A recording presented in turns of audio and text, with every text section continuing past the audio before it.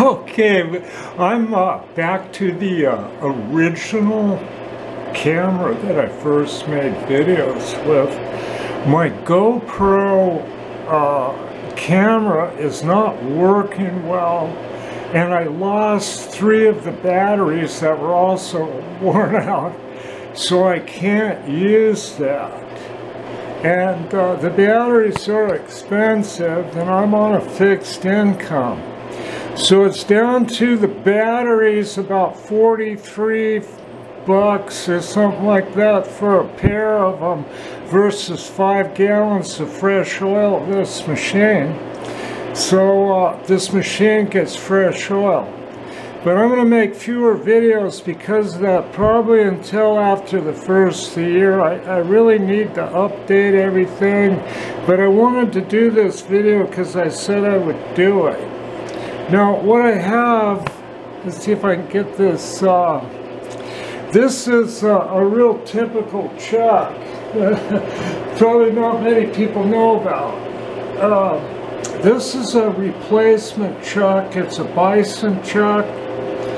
And this is a 12.5 inch with a 4-inch hole. This thing weighs probably close to 150 pounds. It's extremely heavy. Now, this is the chuck that came with this machine. It was on the machine. I looked at this and I go, what in the world is that doing on there? But actually, this Axelson's a little bit different, and it handles this chuck exceptionally well. With the Axelson bearings, the Timken bearing arrangement has 27,000 pounds radial load capacity and over 11,000 pounds actual thrust capacity. So 150 pound chuck arm, it doesn't matter, and it doesn't bother the head because of the gearing in this 24-speed geared head lathe. But this is a chuck that one local outfit that worked in well drilling, water well drilling, had a 22-inch, probably by 100 and, I don't know, 10-foot battery, so Cadillac with a 4-inch spindle hole. And this would be the ideal replacement chuck versus the one that came on the machine, which they were pretty good, but this thing is built much stronger.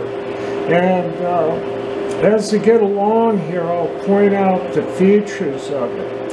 And I want to also point out that Bison USA has a website. And they have grinding chuck jaws, and they will show you how to grind the chuck jaws, except for what I'm going to show you. They left that out.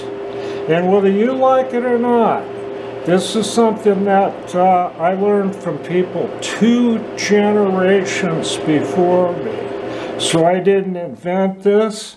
And it's like in the Bison site, if you proceed, you are doing it at your own risk.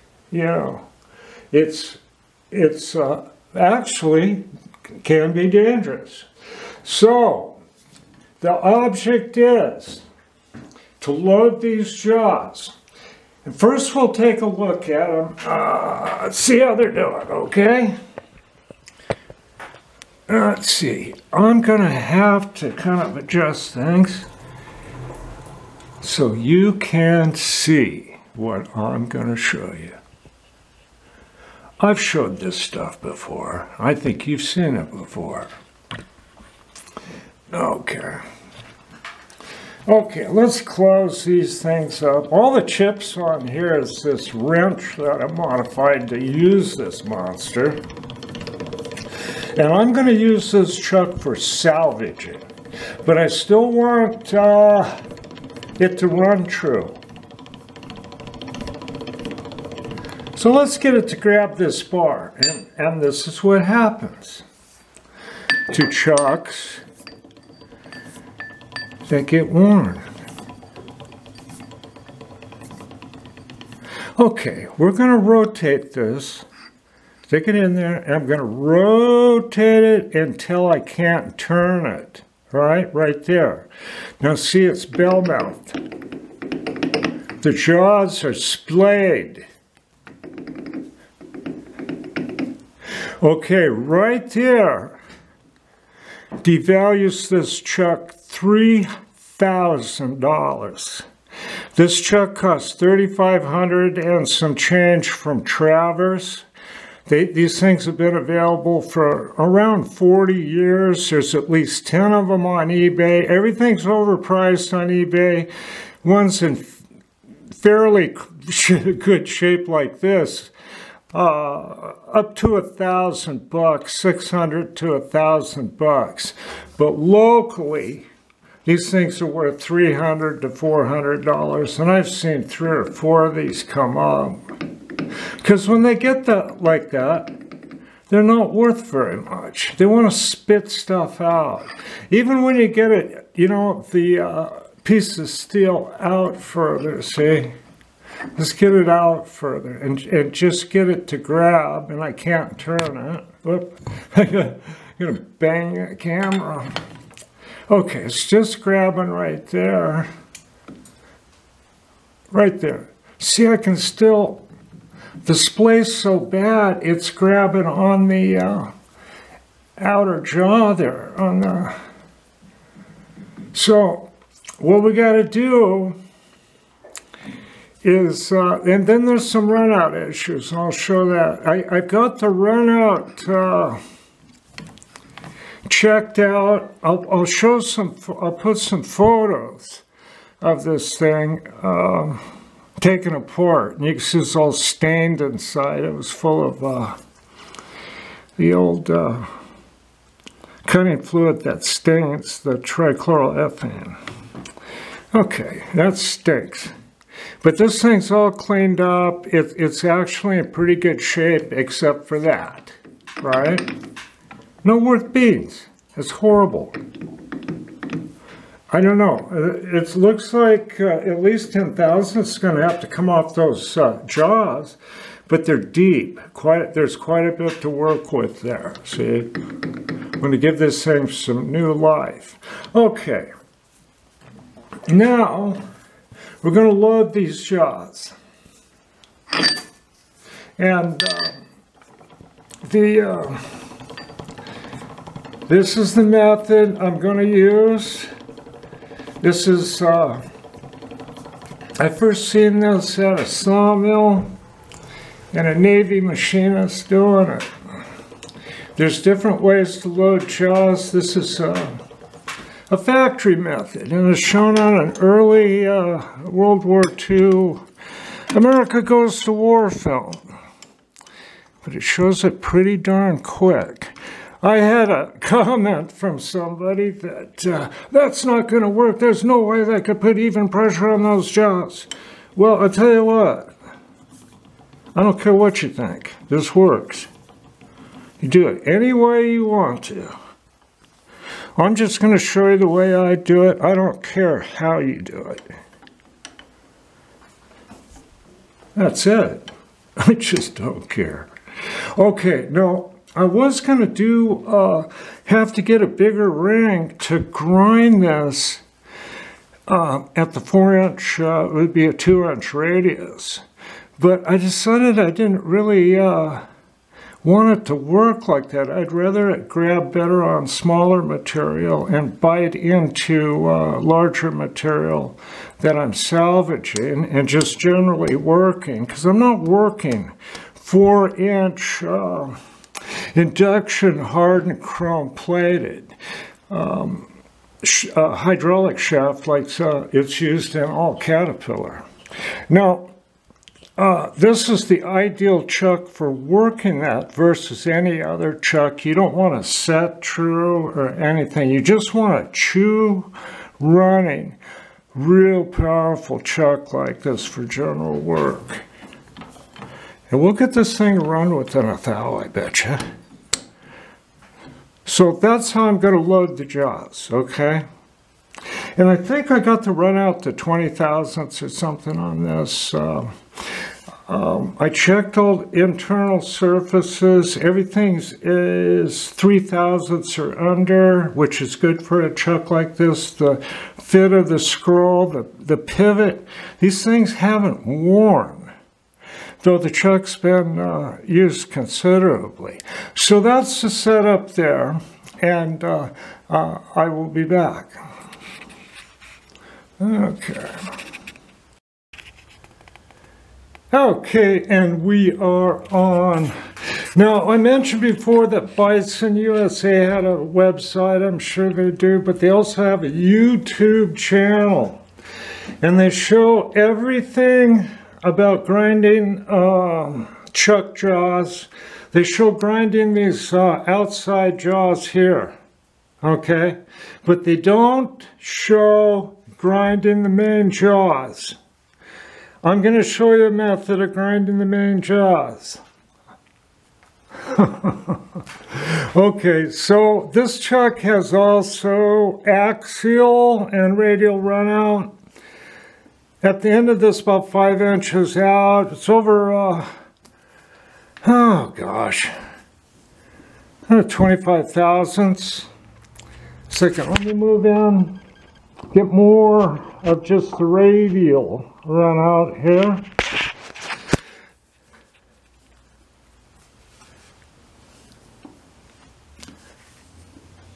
That's about 12 thousandths. Now, I went around on the pinions and I found that I got consistently the least run out using number 2. Let's see, that's number 3. Number 1's right here. It's marked with zeros here. Okay, that's the master pinion. They describe that on the Bison YouTube channel. They also describe lubing these chucks with apparently white lithium grease, which I don't think is the worst idea. They really brush it on. You might take a look at that, but I choose not to do that. I can say that if you're never going to put any more lube on it forever, use white lithium grease, because that stuff will stay better than anything else.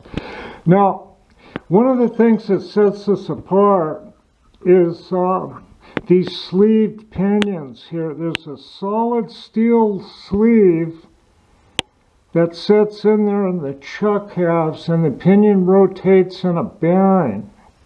Now, most chucks don't have that, and these pinions get sloppy, okay? This is a super heavy-duty, really well-built chuck. They use them on turret lathes.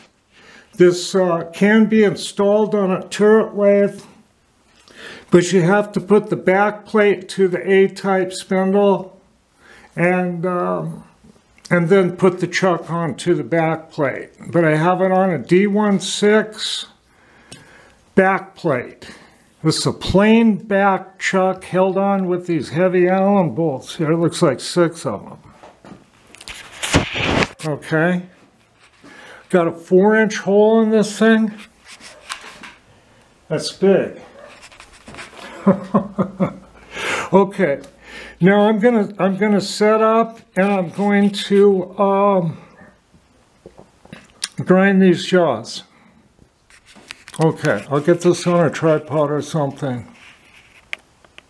I'm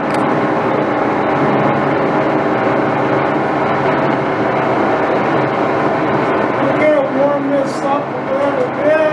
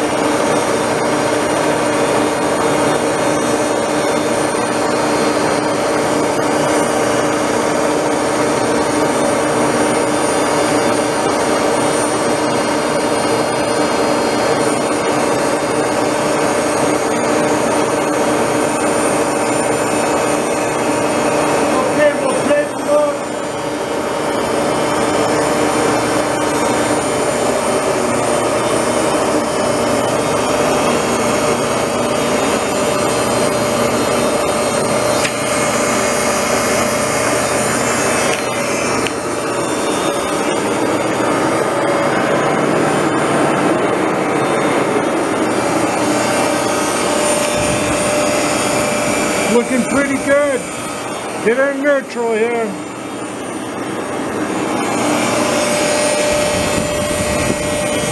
Yeah, see, need to grind a little deeper. Hopefully you can see that. A little bit at the tip here. See, there's a lot of wear.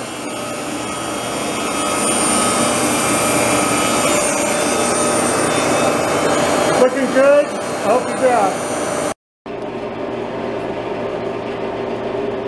Okay, I think you can see that ground jaw there. I'm going to check this for radial runout real quick. I am going to grind these jaws again with a finer stone after using it for a little bit. This is a straight piece of steel, even though it has a saw cut in it. See where we're at on there? That is not the master pinion.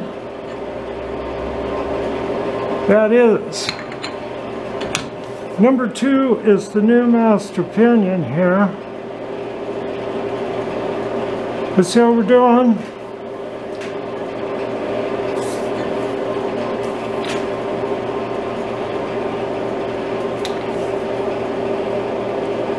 It is showing. Let me go the other way. Get over.